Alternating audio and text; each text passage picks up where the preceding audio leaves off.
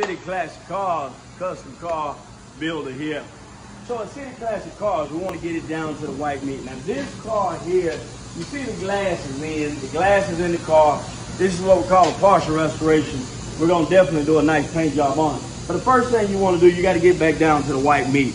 Now we do media blasting, but whenever it's a partial, that's only on full restoration. Full restoration, we're going to media blast it. We're going to get it all down to the white meat, metal, so that we can find out what's going on with it. In this car, you see the glasses in here, there's an engine in here. So when you do that, you don't want media spraying all over the place when you have that. So it takes a little bit more time, but it's just as good. Now we use an 80 grit, 36 grit. If you'll do it yourself at home, you're doing it. 36 is too coarse, too hard. But we're doing, we use 80 grit on this. But look at this, you can see the white meat on here. And it gives us an idea of what we're working with as we walk around this car. It looks good. It looks good. Now somebody's done some work on this car. Look at that patch they put in there. Somebody did some work at some point in this car's life. That's not a great patch. A great patch looks like this. Meaning you can't even see it. You have to look from the underside and then you can see some differences there. But a great patch should look like that. You shouldn't be able to see it. So that's not a great patch going on there. You can see what they did. See all this pit here? That's where the Bondo was. So they smoothed all that out with Bondo. So they do that, they smooth all that out with Bondo, and then they paint over the top of it. But we're just going over the car and looking at it. Looks good. Look at that. That's white meat. Now here you can see some of the metal here, some of the paint here. Some of that original paint there. But we're looking it over. It's all here. Definitely a little wavy in here, but you know, we'll deal with that. See, if you notice, the corners is normally where you get your rust at, where you have your problems at. That's why I'm touching down here in those areas there. And you can see someone's already worked with this car before. See right here, that's another area. See, all the areas where you expect to have some kind of rust and some concerns, you have it. But this car's been worked before, and someone did it. They didn't do, I'll just say they didn't do it the City Classic Cars way. I don't want to get into they didn't do it the right way, they did it the wrong way, and all that kind of stuff. I applaud every shop out here that's hammering. Look at the back. Again, you can see some of the concerns and some of the work that was done before. But you see, we've taken it all the way down, and that's what we do. So a lot of times individuals say, well, how much is it to do a paint job? How much does it cost and all that? I don't know till I take it down. I don't know what I'm going to see. And what I'm seeing right now, this car is pretty solid. This car is pretty solid right now. And then time-wise, oh, I don't know. We might be, shoot, I don't know. We might be 2 days in just getting this car all the way down.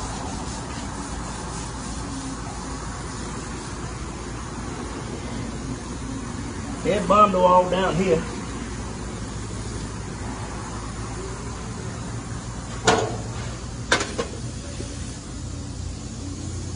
Well, it's all here though.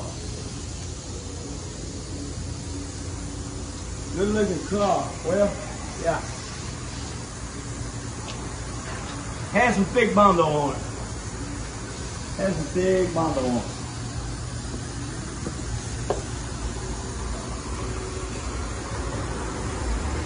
All right, so we painted the car City Classic Cars. I'm taking it back down to the butt next substrate. I got to get down to the butt neck and middle so I can see what's going on there. Look at that. Now, I don't know if I saw that car dented when it came in like that or not, to that effect. But you know, some people will put Bondo. Look at that dent. I don't know if you can get it on that camera screen there real good. But I'm talking about, that's in there. I mean, that's a good dip.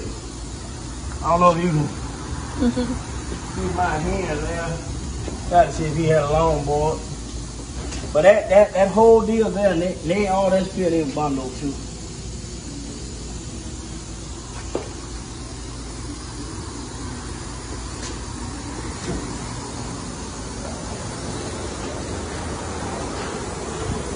Bondo's done a great job on this car getting it all the way down. So there's a little bit left on the top, not much.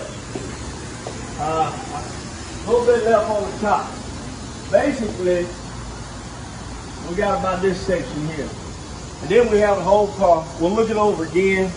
We'll put it on a rack, put it in the air, look at it from the bottom so we can really see what's going on with it. But overall, a car that's in solid condition. Now, why do we take a car that's in solid condition? Why do we take it all the way down if it looks good? Well, you don't know that till you take it all the way down. You don't know. So you have to be willing to take it down to the butt naked substrate.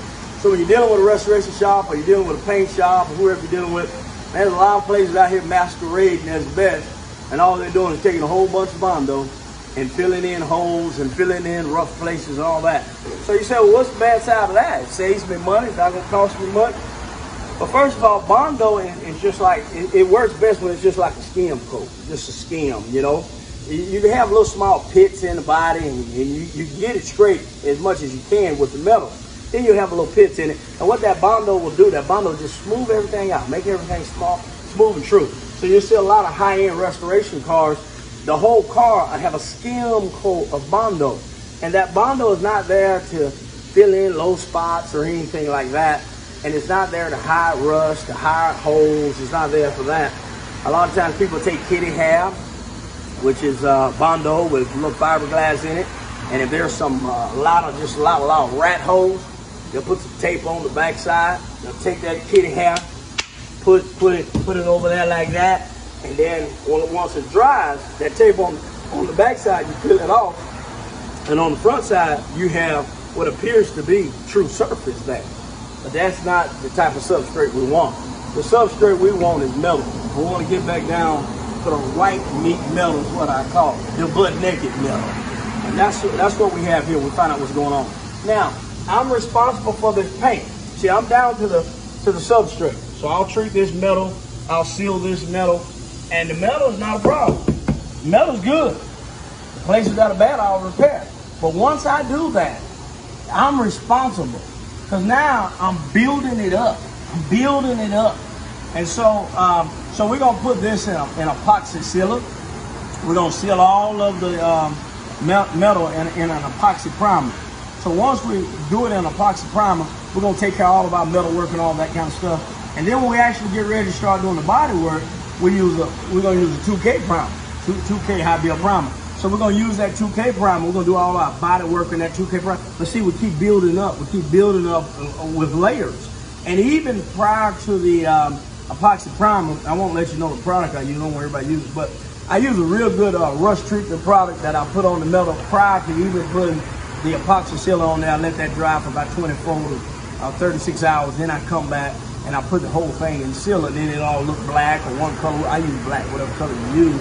Then we come back with that 2K primer. We do body work on top of that, block that out. Then once we're finished with that, we take it in the booth, and the next chemical product we're going to put on here, we're going to put sealer. So we're going to put sealer on top of that 2K primer.